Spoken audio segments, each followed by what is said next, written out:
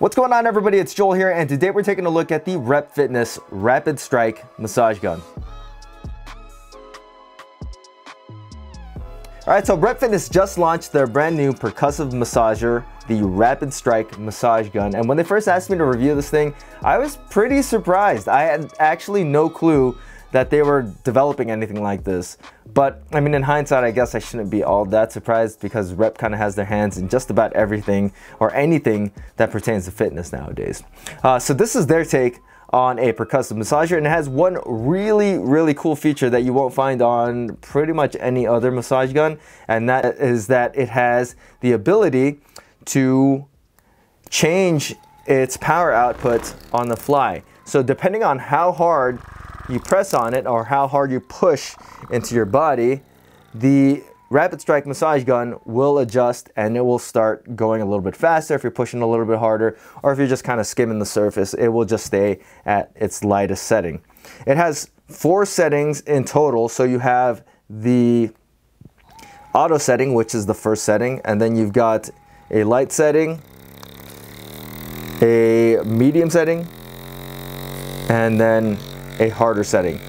So as you could probably already tell, the RapidStrike massage gun is very quiet. That's one of the huge pluses with this. It uses a brushless motor, and I think that this is probably one of the quietest massage guns that I've ever used. It's easy to talk over. It's not annoying when you have it around your neck or anything. You're trying to hit your back or your shoulders. It doesn't like buzz all up in your ear or anything. And I think that's one of the best features about this massage gun. Another really nice thing about this massage gun is the heft of it. The build quality of this massage gun is excellent. The handle is like a triangle shape, and that is not, I don't think I've ever seen a massage gun that had a triangle shaped handle, but it's really nice to hold. It has a matte finish to it. I think it only comes in this red color, and then it's got these chrome accents on the top and bottom. The bottom is where you have your power button and then your USB-C charger. It does come with a USB-C charging cable in the package, but it does not come with a charger brick. So you're gonna have to use a just normal USB charger brick to charge up the RapidStrike massage gun. Now, when I was charging this up, I noticed that it was kind of picky on which USB chargers it uses. It did use this cable plugged into like a normal like 5-volt USB power brick, and that charged it up. I think it's like 2 hours, and you get like 8 hours of performance. But that 8 hours does definitely come with an asterisk, because depending on how hard you press, the battery will decrease much faster. And I think I only got like maybe an hour and a half out of this thing on a full charge with like actual pressure. Like I don't baby this at all. I go pretty hard when I use my massage guns. I did try using a Samsung fast charger, and it didn't charge at all. So that was kind of weird with the USB-C charging, but just use the cable that they give you and just like a normal iPhone power brick and you should be fine. It does come with a carrying case, which is awesome. And the carrying case is pretty compact. It's got this carbon fiber texturing to it. The handle's a little weird because it's hard to zip it up and unzip it because it kind of gets in the way. The handle's like a little short. If the handle was a little bit longer, might be a little bit easier to kind of finagle around, but I just thought that that was a weird quirk with the carrying case. It does have some padding and some Trico on one side, and that's where I will put my charger cable, and it does come with a little instruction manual. And then it has 4 different heads that it comes with. So the one that comes on it by default is the flat attachment, and that's the one that you're gonna use for large areas. You don't wanna put that much pressure down, but you wanna cover a good amount of area, like legs. I like to also use it on my pecs as well. And then it does come with a ball attachment, quote unquote ball attachment. This is their version of it. And this has a soft touch rubber to it, and it's kind of like a half ball.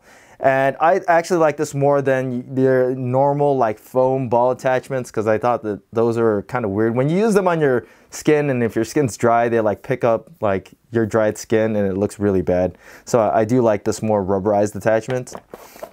And then you've got the fingertip or poker attachment, and this one's for like acute pressure. If you really wanted to dig into certain areas, smaller areas, that's the one that you would use for those. And then same thing goes with the U attachment that has rubber tips.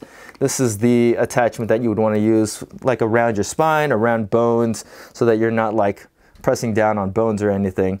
But anyways, the stall force and the stroke length are not included in the description of this massage gun. So if I had to guess, the stall force is anywhere from 40 to 60 pounds. It's actually pretty high. It's really hard to stop this thing. The only way that I, in use, have been able to stop it is if I really clamp down on it with my other hand. But if I'm like actually just pressing down, I can't actually stop it. I mean, I probably could if I really, really wanted to, but it takes quite a bit of pressure. I really just have to like be trying to stop it. And the stroke length, when I measured, was only 6 millimeters. And that is probably the most disappointing thing about this massage gun, is that 6 millimeters is just, it's too small. It feels like when you're using this and you're not putting pressure down, it's barely doing anything. Like it's like just kind of vibrating on your skin. So in order to get anything out of this massage gun, you really have to push down hard. And even then, I feel like it just takes a little bit too much work compared to some of the other massage guns that have like 10 millimeters or even up to like 16 millimeters nowadays. Like the Theragun, you kind of just have to hold it there and it just does all the work for you. Same with the Hypervolt Plus. You don't really have to do too much. You don't have to put too much pressure down. Even the Oyites, like that have like 11, 12, 13 millimeters, you don't really have to do too much. You just turn it on and you just kind of go.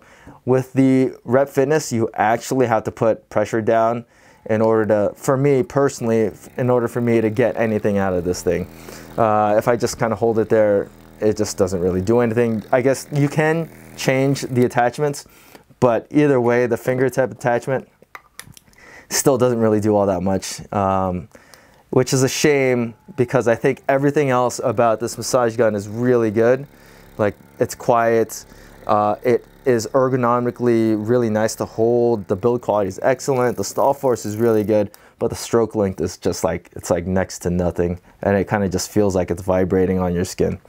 But if you're in the market for a percussive massager and you wanted something that was small and compact and that also is not that expensive, because this thing's only $140. I think it's only like $15 for shipping. So it's still a relatively inexpensive percussive massager. It's built well. It's from a reputable company. So there's a lot of things that are good about it. And if you're not looking to go too hard on yourself, I think it's still a pretty good option. But if you're looking for something that has a lot of power, doesn't take that much to get a good massage out of, then I think this is probably not the one. And going forward, I think if they were to make a second version or just like update this version, they need to have at least a 10 millimeter stroke length. I think that's just kind of like the standard nowadays. And I think that if that were to happen, this would be probably one of the top percussive massagers. But as it is right now with the stroke length that it has, it's just okay. So if you guys have any other questions about the RepFitness RapidStrike percussive massager, feel free to leave them in the comment section. And as always guys, please hit that like button, subscribe, and thanks for watching.